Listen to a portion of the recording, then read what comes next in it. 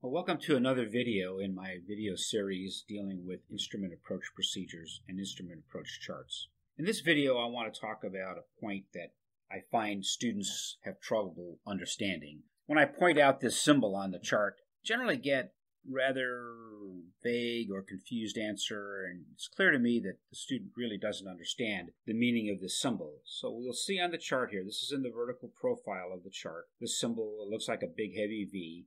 It's called the visual descent point. So most people know what that is by name. Most people, however, don't have a very clear understanding of exactly what it's doing there and how does it affect you as a normal pilot. So that's what this video is all about, to try to clear up some of those. While we're looking at this profile view here, I'd like to point out a couple of things that we'll reference later on. And the first is the distance to the missed approach point. So you can see here it's 1.6 nautical miles, and then the height above touchdown, which in this case is 544 feet. So our goal in determining the visual descent point is to know when we can start a descent, or when we must start a descent, in order to maintain a 3-degree glide angle to the runway. It also should be pointed out that the VDP does not apply to precision approach, and it does not apply to circling approaches.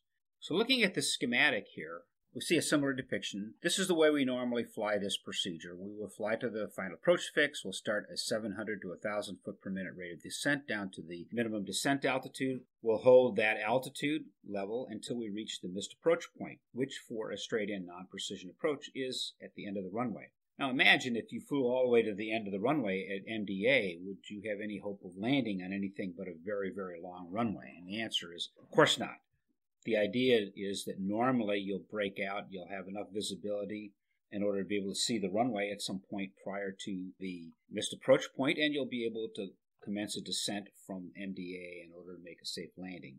What we're trying to identify with the visual approach point is where will I leave the MDA in order to be able to have a stabilized glide angle of 3 degrees. So again, the goal here is to identify a point on the approach where we intercept the 3-degree glide angle, and also identify a point on the approach where if we were to fly beyond that point, that is inside the VDP, the glide angle for our descent to the runway would be steeper and steeper and steeper as we move closer and closer to the runway. Well, another way to look at this is to take a look at an approach chart that does not have a depicted VDP. Now, VDPs exist on all non-precision straight-in approaches. They're not always depicted, and I suspect that over time, the FAA will add these depictions to approach plates. Well, at this point, I realized I needed to add an addition to the video, and that has to do with non-published VDPs. The FAA documents state that when the VDP is published, the vertical descent profile has been surveyed and is clear of obstacles, and so you can make a safe descent to the runway. That may be one of the reasons why VDPs are not published at all points. It doesn't mean that you don't have an obstacle clearance. It just means that it has not been surveyed and tested for an obstacle clearance. This particular approach is to a runway which is only 2,600 feet long, and so if you're flying a medium to high performance airplane, you certainly want to have a stabilized glide angle down to that runway at as far out as you can. So let's look at how you might determine that point.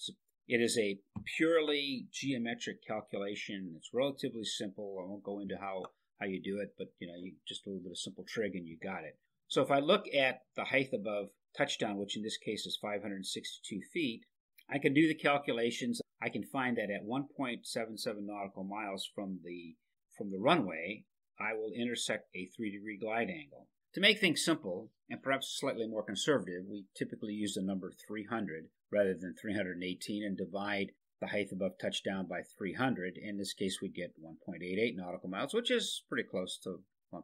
It's just in the noise. Another way to look at this, in this particular approach, I have weather minimums of 601. So if I just take the 600 and divide that by 300, I get 2 nautical miles. And that's certainly conservative, and it's oftentimes good enough. So if we're flying this approach and you're level at 680 feet, you would pass the 3-degree glide angle intercept at about 2 nautical miles from the runway.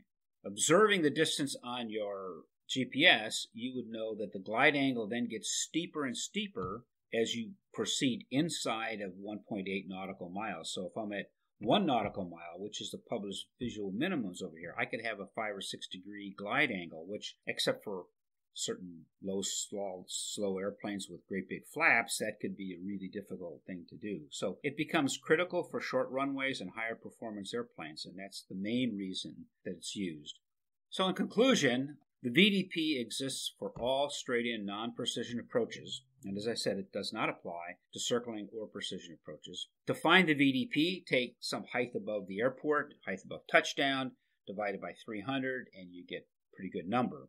And for some airplanes, this could be a go, no-go factor. For instance, the published minimums on the approach we looked at a few minutes ago was 1 nautical mile of visibility. Well, if you're flying a higher performance airplane and you really need a 3-degree glide angle in order to be able to safely land that airplane on a short runway, then you may find that your real minimums are 2-mile visibility, because if you're not established on a 3-degree glide angle by 2 miles from the runway, you're just not going to be able to make the landing. For some airplanes, this is a major go, no-go factor, something that should be considered. Now, in general, the VDB for most approaches is somewhere between 1.5 miles and 2 miles.